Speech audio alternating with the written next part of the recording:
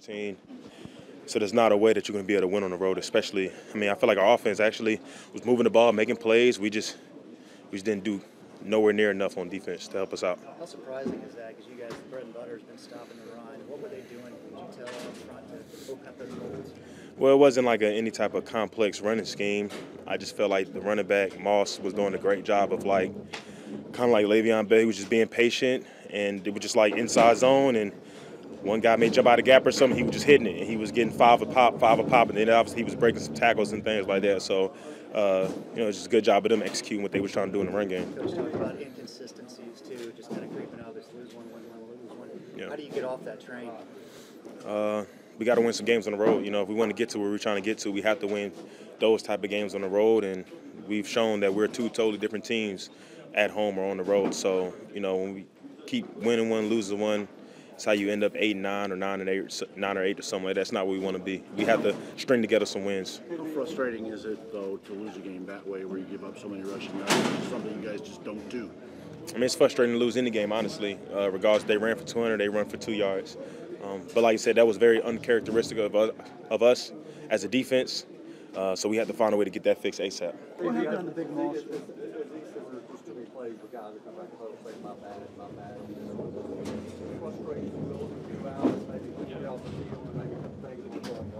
Yeah, I mean, we all want to make plays, and when you mess up, or if you feel like it was a play that was your fault or something like that, you want to be accountable to your guys, and that's the type of relationship we have as a team and as a defense. But we just have to find ways to make more plays so we don't have to be saying my bad or nothing like that.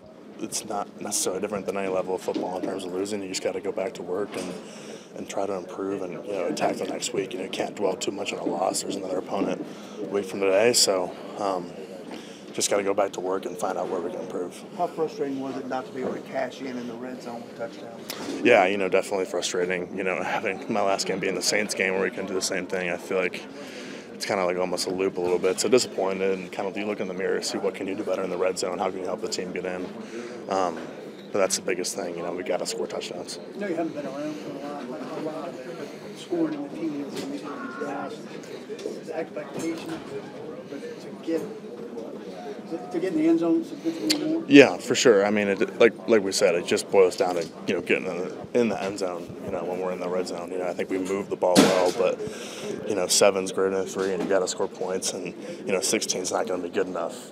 For our defense, we not take that back. 16's not good enough in any game, so you got to score. So touchdown in the red zone is always a goal for us, and we got to do a better job of that. Peter, I know you're on the left side of the line. Did you see what happened on the 4th and 1 when you were at the 5? Yeah, I think just kind of miscommunications and gave us a different look. Obviously, it's kind of a bang play. It's hard to say without seeing the film. So we got to look at that and see where we could improve. I can't talk about it too much. I just can't remember a whole lot from the heat of the moment. But, how deflating is a moment like that? Definitely. Like we said, touchdowns to the red zone. That was an opportunity to get in the end zone. We couldn't do it. 4th and 1 with 1 yard to gain. You got to get that. It's got to have it. It starts up front. How tough was it sledding up front today? I think we had some really positive things. I also think definitely some stuff to improve on. In the run game that just comes to mind right away. Obviously they're a great front. Credit to them, they played really well. We got to do a better job of getting that going. So. Characteristic of us as a defense, that's just got beat, man. They got us out physicaled us on a lot of those inside run plays. They didn't do nothing special. They just ran the ball, and we got to stop the run. That's something that's been known, being top in the run game, run defense around here for a long time.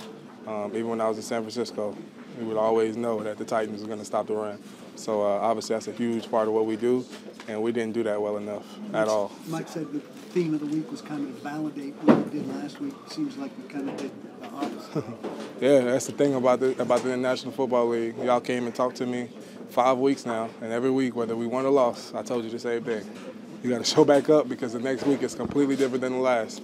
So at the end of the day, when you try to validate our style, it's just whatever it takes, doing whatever it takes to find a way to win, playing fast, playing physical. And like I said, you watch them runs, there wasn't no voodoo stuff. Yeah, they had a couple little gadget stuff, but majority of that was the same stuff that lost us all the other 2 games. Was third down penalties, completions on third down, and then something that was super uncharacteristic was just stopping the run. You guys seem to usually are pretty good at keeping the linebackers free and able to, go chase the ball. But it seemed like that they did a good job getting on second level and blocking you guys more so than usual. Yeah, like I said, it was just all around. I think the theme, just after every play, somebody was, oh, my bad. Like we all had that one play. Nobody's going to be perfect, but I think in a game like this that's so crucial, division opponent coming down, everybody's throwing haymakers back and forth. I mean, it was some plays on that field on both sides where we both felt it. You just can't afford to have that many my bads from anybody, myself included. Like I think everybody at some point had a play where they're like, hey, come back to the hole, hey, my bad. And it's just in a game like this, you can't afford to have too many of those.